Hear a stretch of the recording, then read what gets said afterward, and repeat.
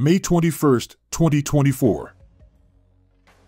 ASML and TSMC can disable chip machines if China invades Taiwan. Slurring Biden makes shocking gaffe by announcing maimed American hostage as White House guest in front of his parents. Except he is still being held by Hamas. You're buying so much from Temu and Shine, the air cargo industry can't keep up. Mourners begin days of funerals for Iran's president and others killed in helicopter crash.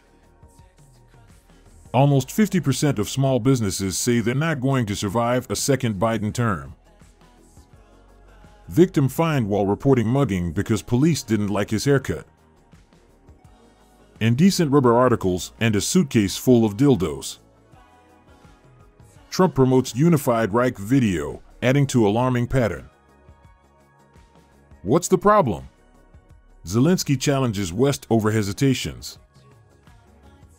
World Economic Forum founder Klaus Schwab is stepping down and people are worried about who will take his place.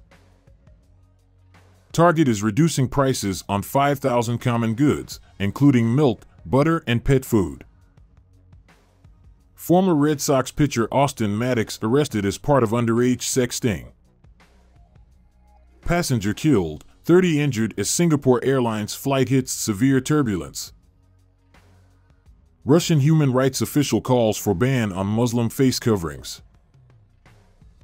China sanctions former U.S. Congressman Mike Gallagher after trip to Taiwan. The Alitos let their freak flag fly high, and no one's gonna do a thing about it. The big AI risk not enough people are seeing. Stare me down one more time. Witness scolded by judge returns in Trump trial.